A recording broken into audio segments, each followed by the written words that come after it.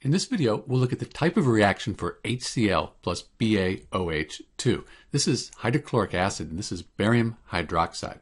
So as we look at this, there's a few things that we should recognize. One is that we have water, and then we have an ionic compound, a salt, in our products. So that's the first clue. The next clue is hydrochloric acid is, well, it's an acid. So you need to recognize HCl as an acid, and you can do that because it has an H in front of it. So when compounds have H's in front, that's a clue that they're going to be acids. For the barium hydroxide, we have this OH, this hydroxide group, bonded to a metal. So that's going to be a base. So we have an acid and a base, and then we have a salt plus water. That's the pattern for a neutralization reaction. It's probably a good idea to memorize a table like this so you know your acids and bases, or at least the common ones. So HCl right here, that's hydrochloric acid. It's an acid. It's actually a strong acid. BaOH, we go down.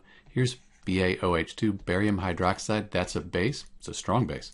So acids and bases. Good thing to memorize. So we have our acid and our base. They're neutralizing to get a salt and water. So neutralization reaction has an acid and a base, and you get salt and water. Let's look at a table of common types of chemical reactions, though, because we know that this is neutralization because we have HX, H is the hydrogen, X would be the chlorine, plus a metal and a hydroxide, and that gives us a salt and water. So that's neutralization. But this is also a double displacement reaction. That's because the barium and the hydrogen, they switch places. So the hydrogen ends up with the OH, you have HOH, that's water, and the barium ends up with the chlorine. That's the BaCl2.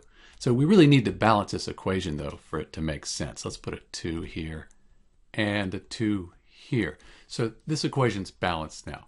So you can see that we can have a reaction can be categorized as two different reactions. Here it's neutralization, but it also fits the pattern for the double replacement or displacement reaction.